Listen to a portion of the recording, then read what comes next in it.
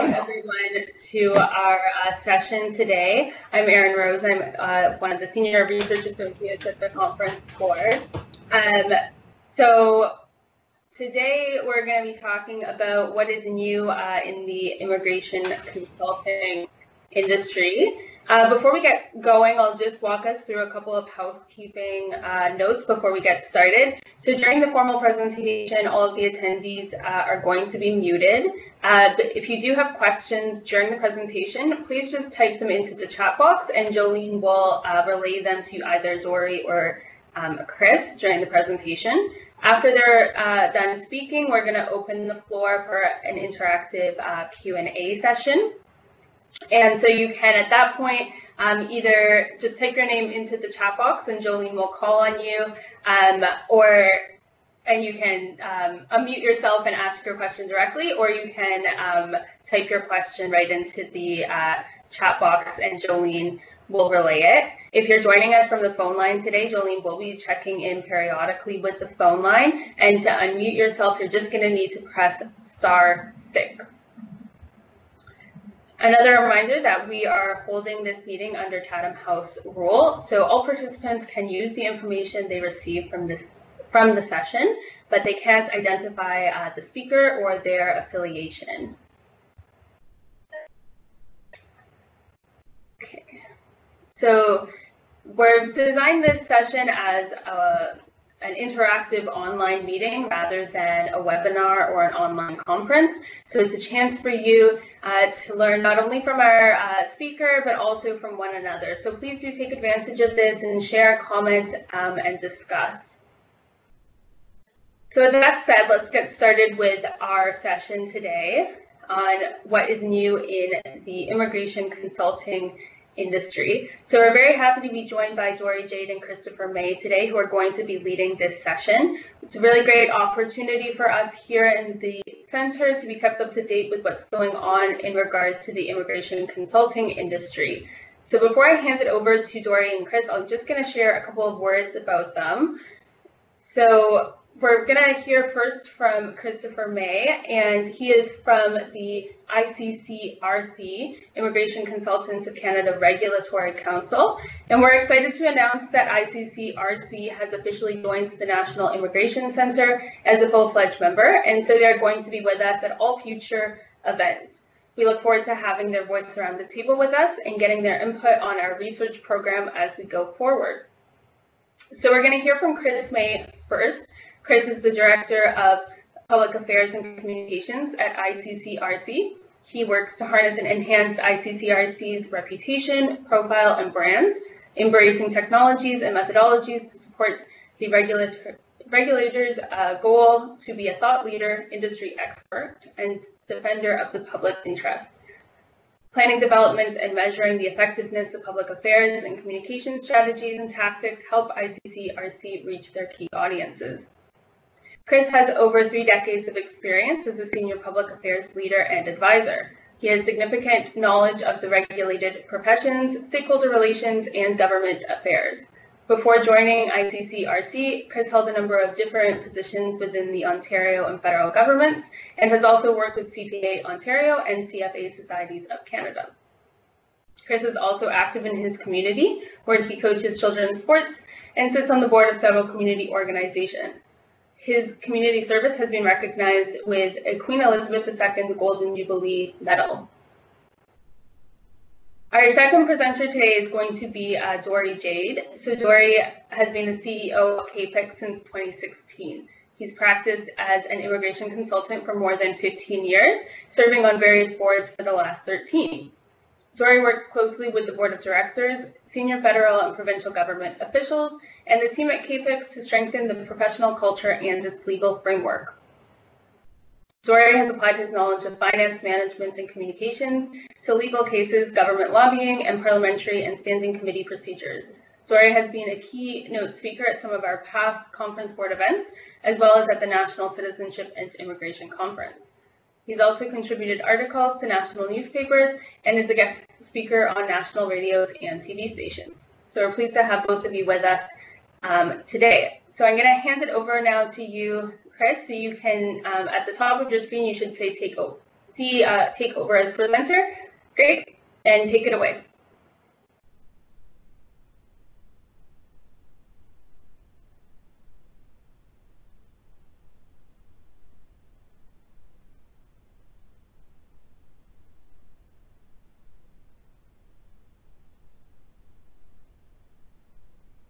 Oh, so Chris, I think that you might still be on mute. I'm having trouble hearing your audio. There we go. There you go. There we go. Sorry.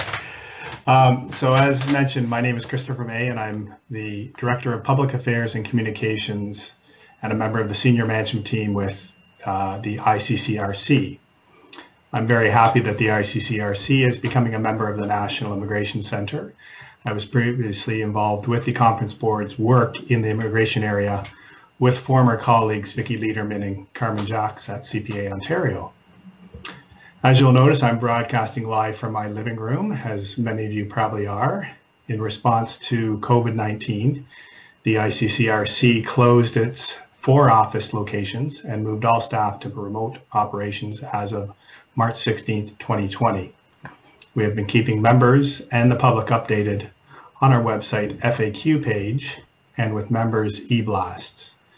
We've been able to continue our regulatory functions relatively seamlessly, as all staff were already working from laptops and using video conferencing tools with office locations in Burlington, Toronto, Vancouver, and Montreal. So the Immigration Consultants of Canada Regulatory Council, the ICCRC, is a national regulatory body that promotes and protects the public interest by overseeing regulated immigration and citizenship consultants, RCICs, and international student advisors, RISIAs. The number of practicing members, RCICs, is approximately 6,300, and we probably have approximately 200 RISIAs that are in practice.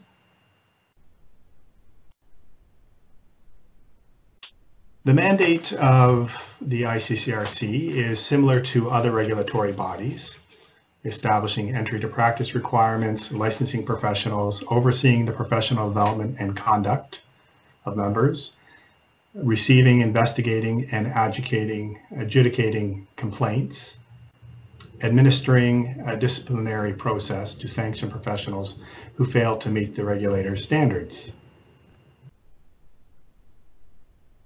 However, the authority for the ICCRC is lacking certain regulatory powers currently.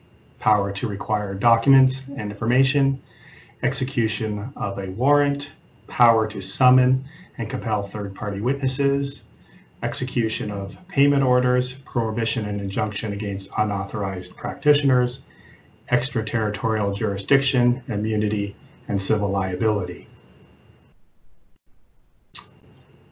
However, the ICCRC is currently in transition. The current transition began with the 2017 SIM report, which made several recommendations to address significant challenges facing the immigration sector and the ICCRC itself. Examples included delays in resolving complaints against fraudulent consultants, lack of stringent consumer protection measures, and lax education standards for registered immigration consultants. Today, we are in a better place to provide effective protection for newcomers to Canada and the immigration process due to action taken by the ICCRC and the Federal Parliament, along with the advocacy efforts of CAPIC and Dory's member body. I'll let Dory Jade speak to how the membership supported the transition to the college during his presentation. So a key recommendation of the report was the creation of an independent body, public interest, empowered to regulate and govern. On June 21, 2019, almost a year ago now, the College of Immigration and Citizenship Consultants Act received royal assent.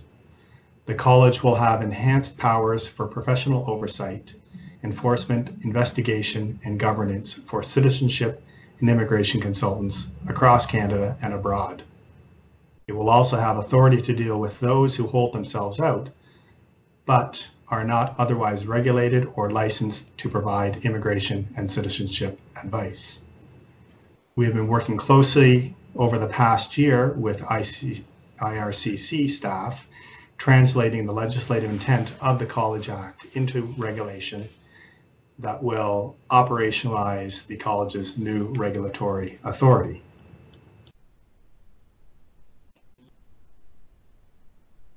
At this time, we are awaiting proclamation of the College Act to set off the next steps in the process.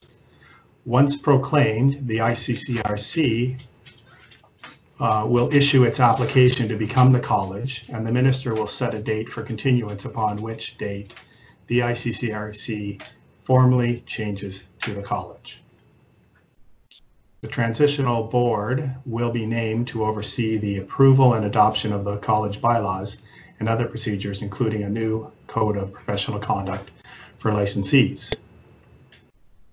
The minister will then issue an order setting the number and composition of the new permanent board of the college and the date it is to be in office. The college will then hold elections for the licensee directors of the new college board.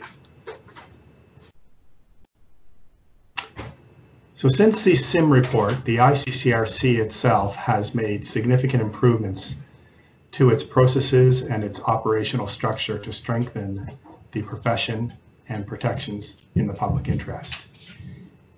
It has also been preparing to assume the role as a college.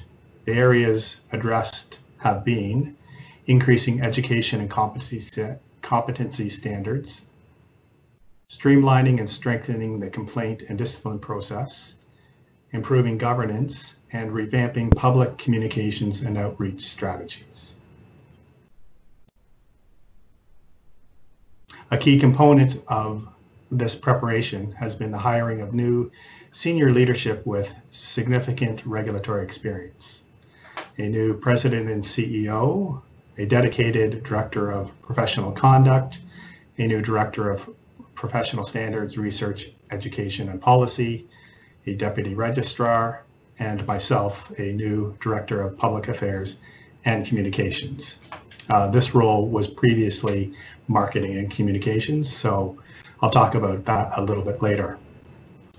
The ICCRC today is dramatically different than the organization that was the subject of the 2017 SIM report. We have worked very hard to make significant changes aimed at resolving the concerns and set the college up for success. A key area of improvement is in educational standards. The new graduate diploma in immigration and citizenship law replaces the current immigration practitioners program. The new diploma will educate learners to a new competency standard. It will ensure that prospective RCICs have a higher level of competence and educational credentials to meet rising professional standards. Queen's University has been accredited as the English provider with an official launch date in January of 2021. Queen's just recently soft launched the portal to the program last week and will start enrollment this fall. If you're interested in finding out more, you can go to their portal, which is immigrationdiploma.queenslaw.ca. I'll put that into the chat box a little later. Another area is improving the practice management education program. Also undergoing revisions to transform this program into a modern blended learning experience by layering classroom and online learning with a wide variety of digital technologies, LD practices, assessment tools, job aids, and social learning. CPD, or continuing professional development requirements, are also being improved. We are modernizing and digitizing our approach to CPD and organizational research in the area. Licensees will now report CPD electronically, streamlining the process. Another exciting area of improvement is the development of our research strategy. Building a focused and strategic research program to support the college's ability to stay at the leading edge of providing programs and services that create a lasting impact nationally and globally, so that we can contribute to the immigration system knowledge, position a college as a global thought leader, and trusted, transparent, and effective regulator. We look forward to working with the NIC and other important stakeholders in academia and throughout the immigration sector. A very important area of focus has been streamlining the complaints and discipline process, a key area of criticism in the SIM report. So what has been done? The resources of the Professional Conduct Department have increased threefold, and staffing in the department has increased to over 26 staff from only 4 staff in 2017. Additionally, we have been developing an unauthorized practitioner strategy to deal with those who hold themselves out in contravention of Canadian law.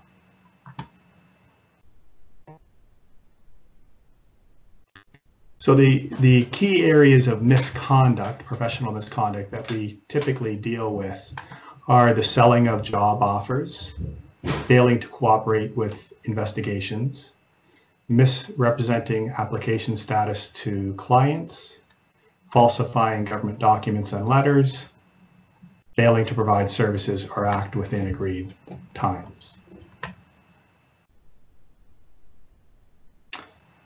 In the area of governance, steps have been taken to improve processes. Licensing exams that meet and exceed international standards and best practices, upgrading language requirements to Canadian benchmark level 9, new essential competency profile that captures the core competencies to practice ethically and professionally, functional competencies that will target the higher risk to public areas of practice.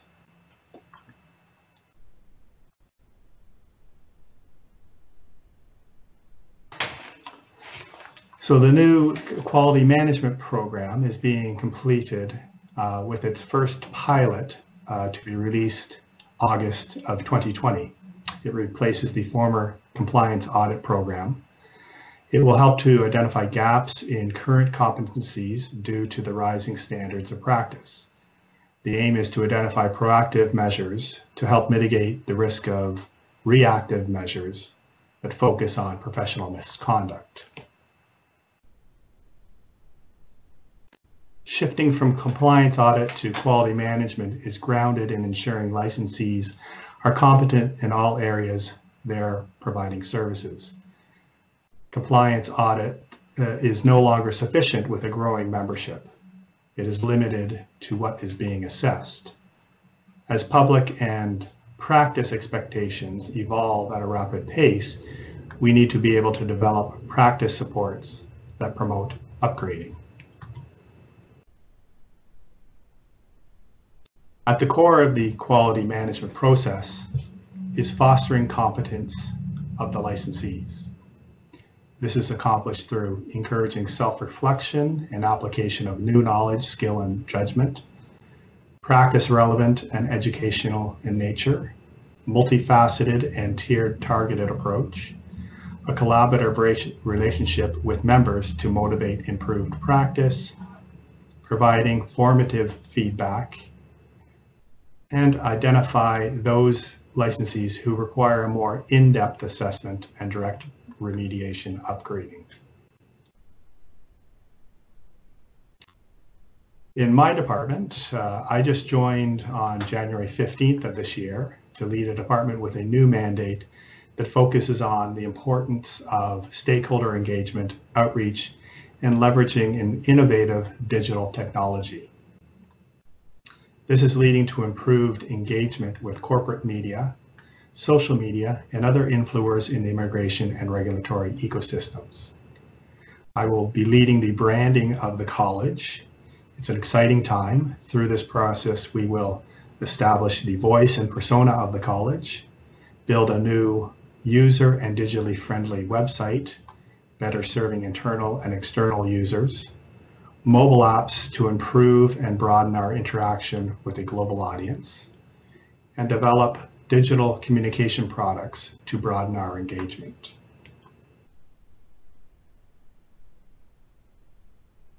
This will give us the tools to build our outreach to key stakeholders in the immigration journey: settlement agencies, foreign missions, regulatory partners, government authorities and institutions, licensees, and the Canadian public.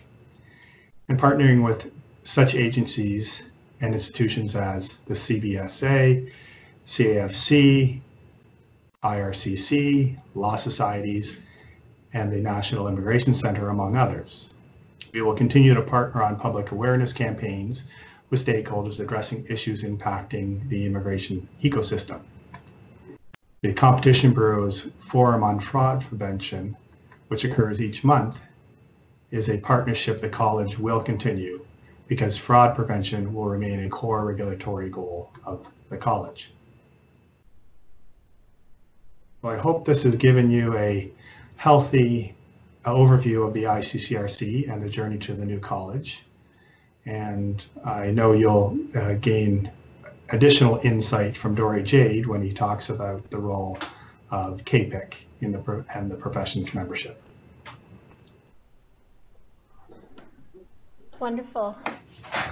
Thank you very much, Chris, for that overview of the college and all the processes that you're having to go through right now in order to ensure that everything is put together properly. It must be difficult, especially right now during COVID.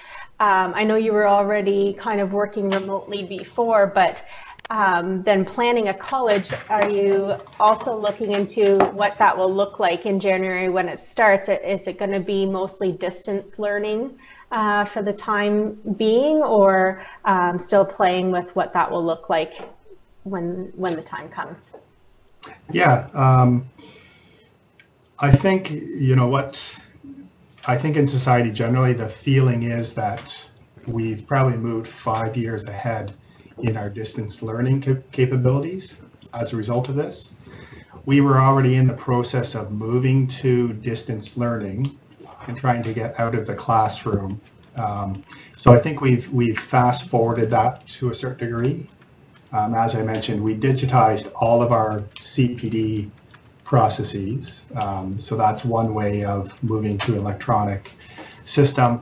But we will more than likely move sooner to our full distance learning structure instead of maybe a year from now, probably a few months from now.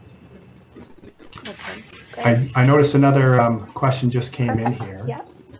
With the launch of the new Queen's University program, what will happen with those who are enrolled in a different program at the moment, and what will be the requirements for keeping licensing from other currently offered programs? So what is happening in this area, as of July 31st, our IPP program ceases to take in any new enrollment. The program will run its course. It can go up to 2 years for individuals who are currently registered in the IPP or register before and start before July 31st. But as of August 1st, if you wish to enter the immigration consultant field, you will need to complete the enroll and complete the Queen's graduate diploma program, and then still write the entrance exam.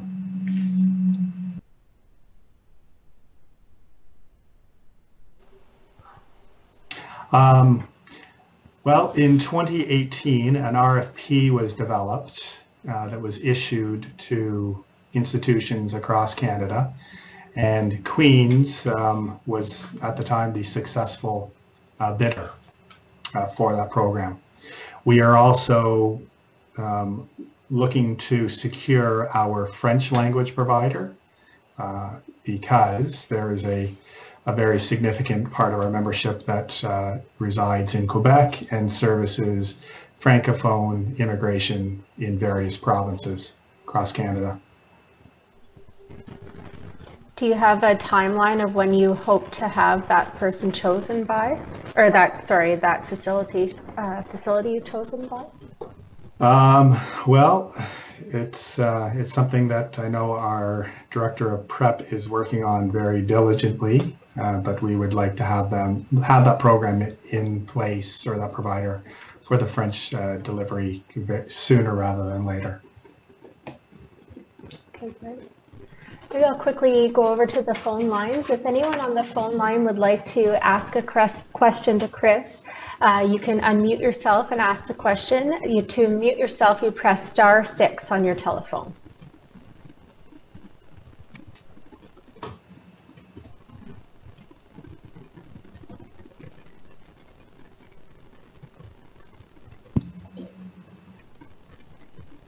Okay, great. I have another question for you, Chris. Sure. For the people that are already IPP accredited, you mentioned that there will be an update of their qualification. So is there a specific timeline people must complete this by, and is it actually required of them? Do they have to update their accreditation? Well, it's not so much that they will specifically update their accreditation. We will improve competency levels through continuing professional development. We are in the process of developing a specialization program for licensees who wish to appear before the IRB. So that is a program that's currently in development. It will be built into the Queen's Graduate Diploma program, but it will be an add-on program for current members or current licensees who didn't go through the Queen's program. So that's one style of upgrading that will happen, but it'll broadly be done through continuing professional development, which is a standard practice within the regulatory field. It was a similar challenge and process that we dealt with CPA Ontario and the CPA profession when we brought together 3 different designations. Okay, great. Wonderful. Well, if we don't have any further questions for Chris at this time, we'll maybe get going with Dory's presentation. And if you have any questions, I'm sure we'll have some further discussion time at the end of both presentations today. Thank you very much, Chris, for your time throughout the presentation. Thank you. And Dory, I'm going to switch over to your slides here for you if you want to take, or okay, you've taken over as presenter. So if you, here, I'll pull them back up for you. And we'll just switch to your slides. Okay.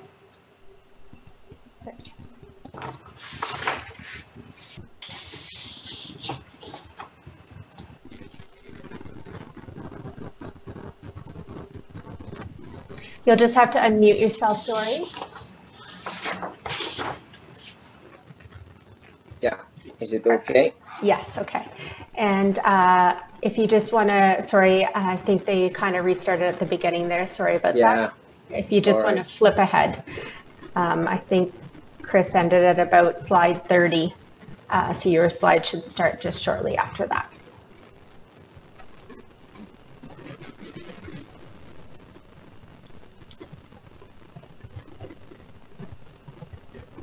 One more. There we go. All right. Thank you. Thanks, Jolene. Thanks, Chris. Well, the thing is here, what I want to introduce you to is a little bit before what Chris has brought forward, a little bit of history, which is very important because immigration consultants have been part of immigration in Canada and the whole process for many, many, many years. And then I want to bring forward how, as an association, we do support the membership As you know, members and professional associations and regulators do two separate roles. Their pathways sometimes cross, but most of the time they are independent and work in parallel on two different aspects.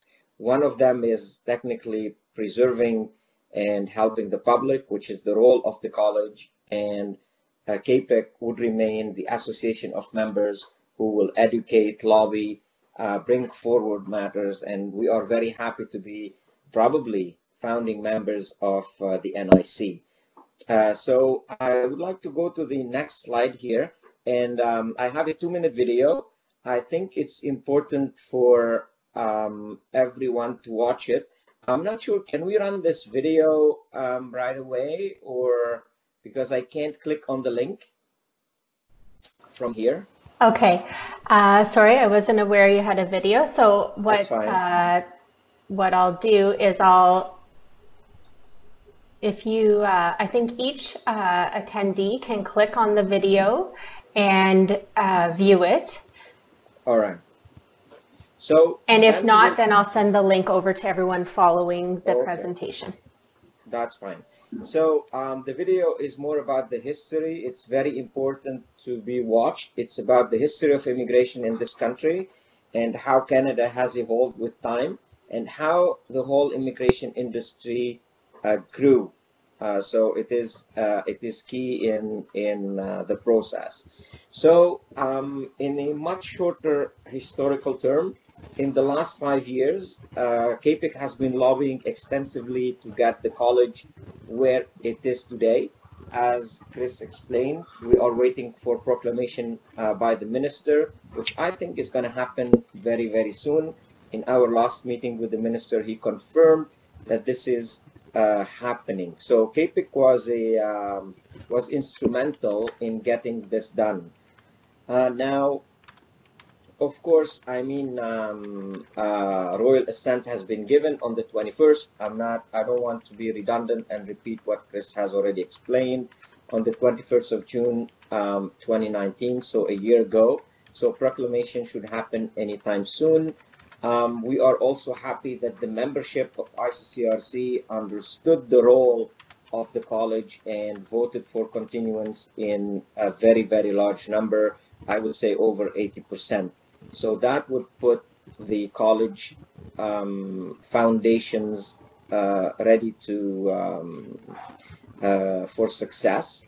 So again, this just for reference, it's section 84(1), subsection 1 of the Act, which allowed this kind of continuation move by ICCRC through the membership. Here, there are few key elements that we need to be aware of in order to understand how this whole concept works. So, ICCRC was really under, and is still, under a not-for-profit Canada Corporation Act. This act is really made for associations like CAPIC, is made for charity, is made for some other models of not-for-profit, but never has the power to, cannot give a power to the organization to regulate. And this is why we had to move from this particular act into what today the College Act is providing in terms of jurisdiction that were mentioned by Chris prior to this, including extraterritorial and other powers towards the member. So I'm not going to read what is on the slides. I'm just going to explain it. I think it will give a more interactive way of presenting. At the same time, if anyone has a question, I'll be happy to take them. So we move to the bill. The bill passed in the budget and the budget of 2020. which was, in the budget of 2019. And the government, in particular IRCC, has put a substantial amount of money, not to pay, because there was some confusions. IRCC is on the side of the public too, and we have been working with IRCC very closely to get all this done properly. So IRCC is putting a substantial amount of money behind supporting the public and protecting the public. At the end of the day, it is in the best interest of IRCC to have a strong regulator which would get the immigration consultants accountable equally to lawyers, immigration lawyers in particular, which are authorized representatives. So they share the same field, and they share the same legal aspect of representing clients. We move to the fact of getting more resources. The issue here is we need also to be aware that in Canada, the immigration itself is shared by the federal and the provincial. However, the federal has, if I may say, the final say, or we can say also in many instances have paramountcy in the Constitution. So the resources that the federal government puts behind public protection is way more consolidated and gives us a much more support, which would allow us also to have access to foreign jurisdictions. Now, the nuance is the law itself cannot offer power to Canada in a foreign jurisdiction.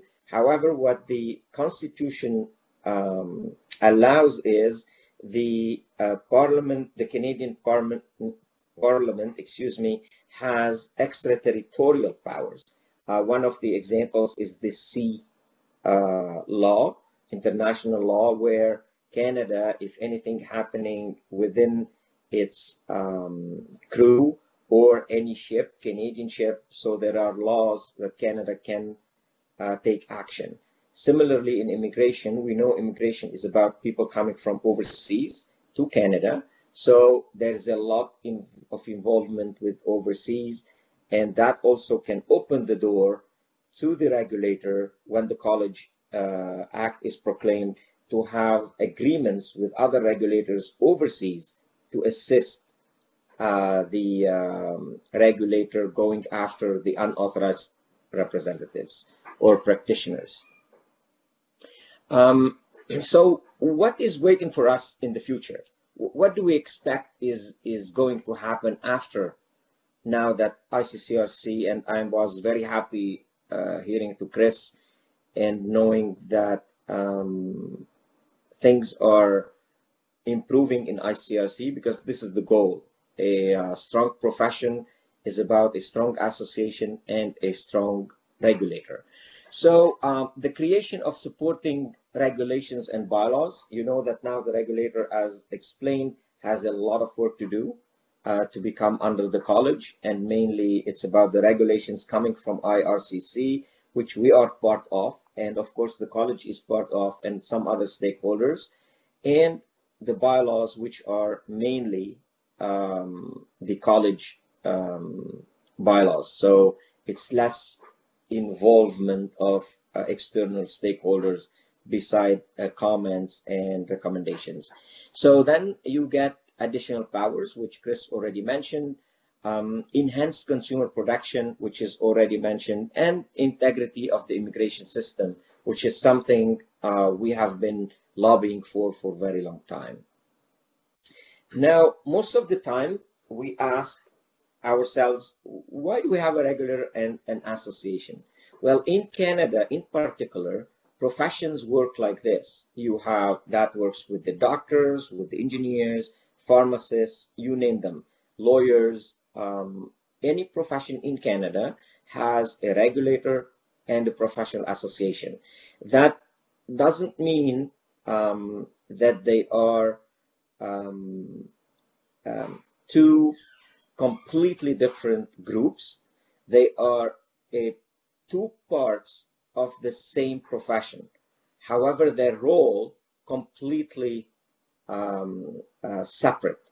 The first one, which is the regulator, protects the public and makes sure that the professionals within that profession are practicing using best practice and following the rules. However, the association, which is CAPIC, you probably understand our main role is to protect our members, their best interest, and at the same time to give them enough education, enough knowledge, represent them before stakeholders, because the regulator cannot lobby the government to change the law, except in a very tiny section where it really belongs to consumer protection. Otherwise, when you deal with governments, it is professional associations that represent changes in the law, practice, members' interests, and all what comes with it. So CAPIC plays this role. We've been there for over 15 years plus about another 20 years back to the existence of two regulators at the time. Two small associations at the time. So they amalgamated in 2005, and today, after 15 years, it's our 15th anniversary. We have over 3,000 members, 4 chapters across Canada.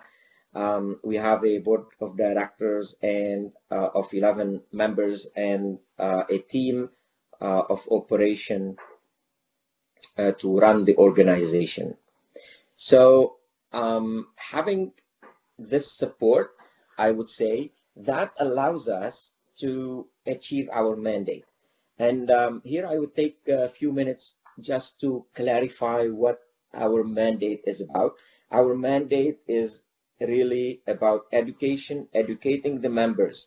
And when Chris spoke about CPD, the role of the regulator is to set the rules of the CPD, and a professional association would make sure that it is delivering the highest possible quality within those parameters of the regulator.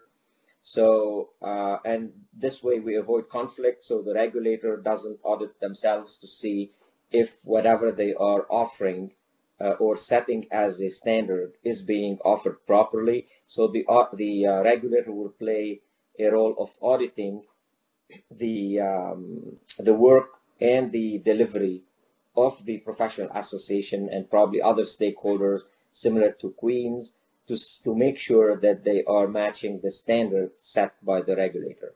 So that's in terms of education. In terms of lobbying, CAPIC, as you can see, has worked very, very hard in the last 5 years to make sure that the college takes place and that this profession is a part of the Canadian immigration system and the Canadian society.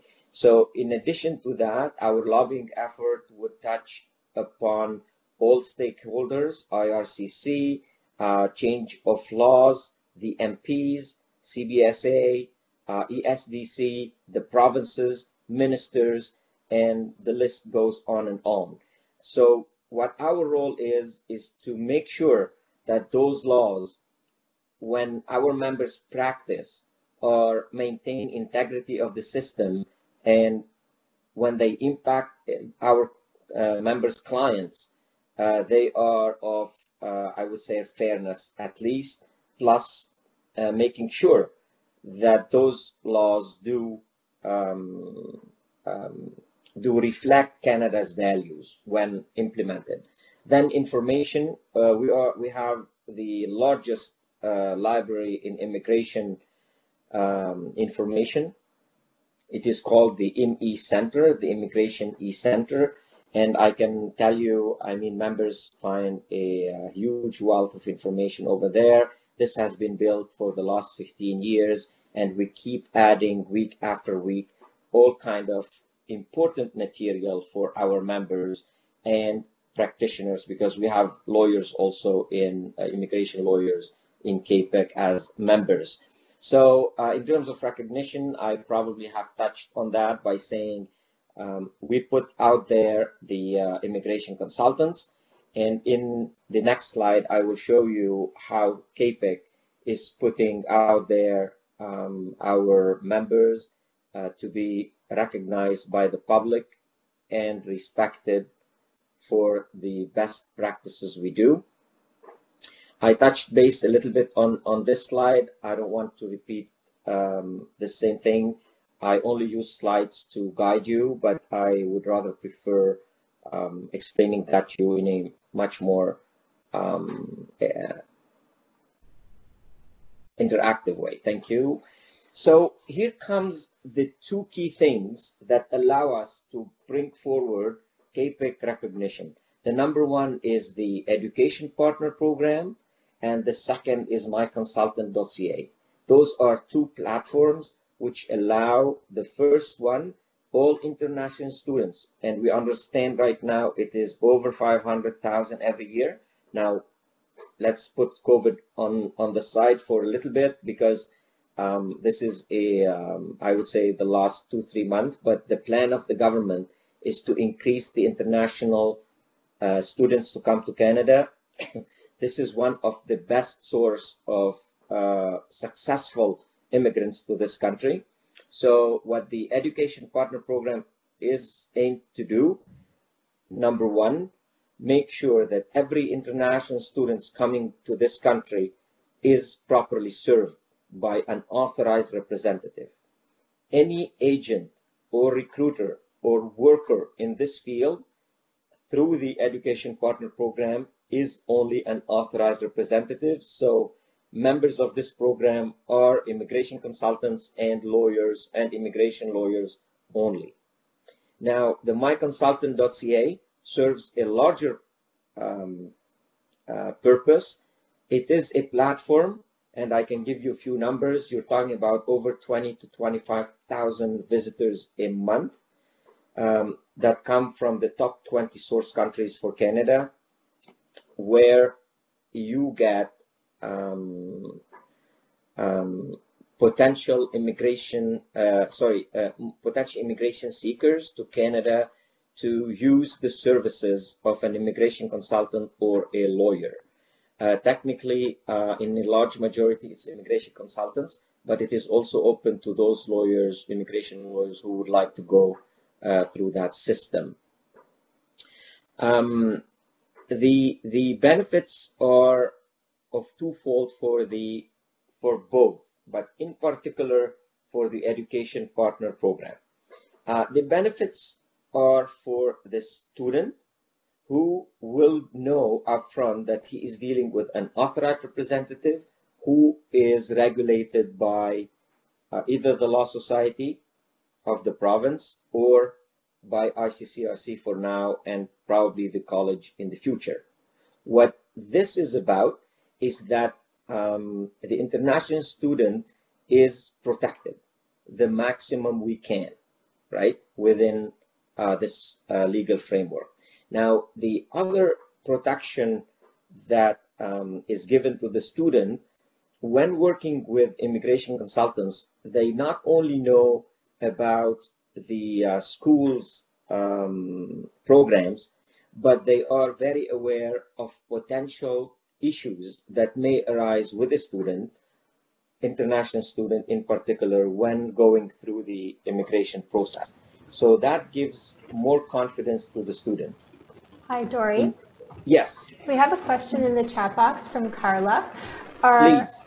Are RISIAs able to join CAPIC or only RCICs? Okay, thank you for the question. RISIAs can join CAPIC anytime. However, RISIAs under the regulation, under the current regulation, have limitations in practice, and that will be impacted when they join CAPIC 2. Therefore, they are members. They can access almost, I would say, all the services, which I'm going to go through a little bit later. However, there are some services that are only for immigration consultants and lawyers. This is how the regulation is set. It's not that CAPIC doesn't want to give them access to those services, but the regulation of the regulator doesn't allow it. So yes, they are welcome and they can be members of CAPIC. All right, other questions before I carry on? All right, thank you. So I'm moving forward to the next slide, and it probably summarizes whatever I have explained about My Consultant. So My Consultant is a platform that has all kind of immigration news, but at the same time, what is crucial about My Consultant is the fact that it offers immigration consultants access to the world, I would say. As you know now with COVID, this is an additional example where anything electronic, IT, through the internet is going to strive. And I believe the excel of such a program is very clear. It has My Consultant is a platform. It is linked to social media. It is linked to other stakeholders. It is linked to hundreds and hundreds of authorized representatives and access several millions of impressions every month, plus a net visitors of over 20,000 every month.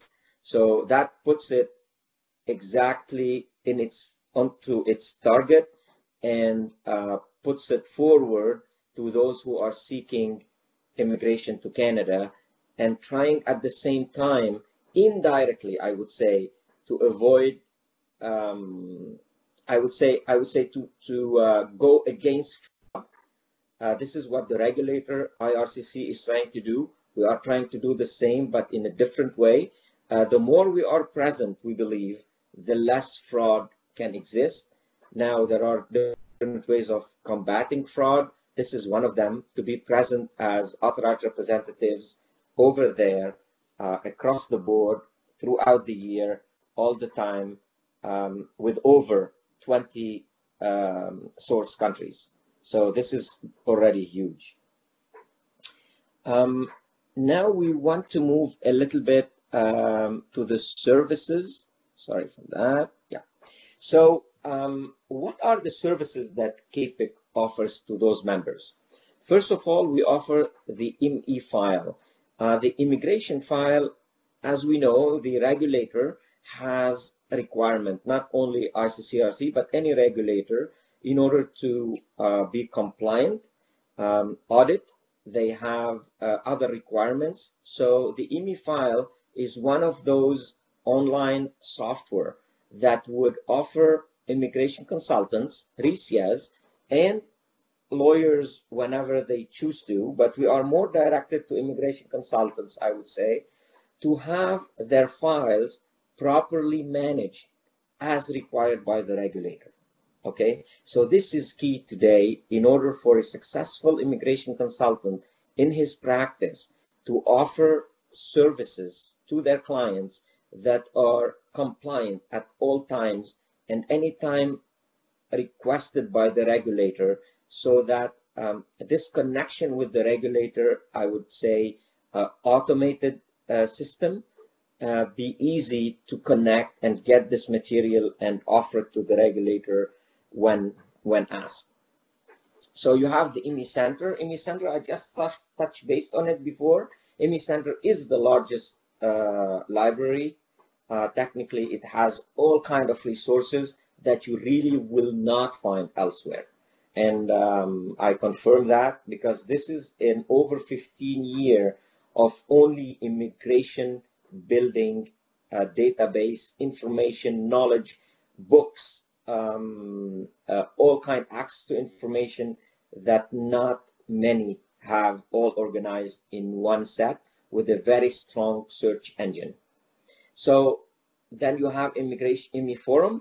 IMI Forum is the place where immigration consultants discuss among each other, ask questions, and check among each other how to resolve any issue that is of complexity. And the IMI Forum is one of Canada's, I would say, probably most advanced forums. It is a closed forum for your information. Only immigration consultants and authorized representatives can access it. At the same time, it has a very strong search engine, which allows immigration consultants to search old answers or conversations happening. We, of course, offer more services like any other association, membership, insurance. We offer also surety bonds. We offer tons of other membership services that are equivalent to other associations. All right, sorry. So the issue here is what would be the future? So technically, in order to have achieved to the college level, we had a strategic plan for the last 5 years. So now our strategic plan has achieved most of its objectives. We are moving ahead with an evolving strategic plan for another 3 years. The growth is ongoing. CAPIC is a very stable organization. The membership renewal rate exceeds 96 to 97% in terms of retention. We have a huge support that is coming through advocacy, through our relationship with our stakeholders, and we're in the profession at the forefront. We also are working carefully and closely with a lot of media who would ask CAPIC to be as a reference on immigration matters. I mean, as you see, CAPIC is a very challenging and exciting environment. I'm very happy to be the CEO for the time of passing to the college and working before to get there, and continuing to get the trust of the board and, of course, the membership to carry on with this mandate. So thank you all for being here and attending this event. I am also open for any communication, any questions you may have, and I'm available to answer your questions if any. Wonderful. Thank you very much.